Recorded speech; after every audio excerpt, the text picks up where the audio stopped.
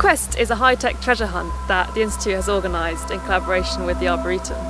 And what people will do is they come to the Arboretum, we lend them a GPS unit, and then they use that to go around finding hidden boxes of treasure that we've hidden in the Arboretum. So inside those boxes there's lots of fun physics activities for them to try out, things like, you know, making a paper helicopter or measuring the UV index. Quest is inspired by a hobby called geocaching.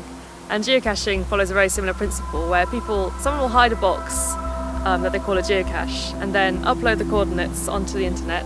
Someone else can then come along, download those coordinates and go and find the cache themselves. So we've taken that idea and just added a bit of physics to it. Yeah, it's been going really well. It's brought in a completely different user group to the Arboretum, and I think they're really enjoying getting out and about and visiting a site they've not been to before.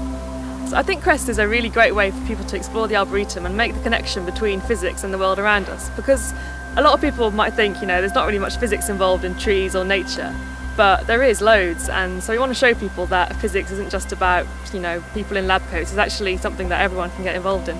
They've all seemed to have got something different out of it. They've all learnt something different out of it. That most people have learnt things that new things that they haven't come across before. A lot of people will think perhaps that physics is boring and it's something that they're not interested in, but then if they realise that physics kind of relates to everything, then how could they possibly not be interested in physics?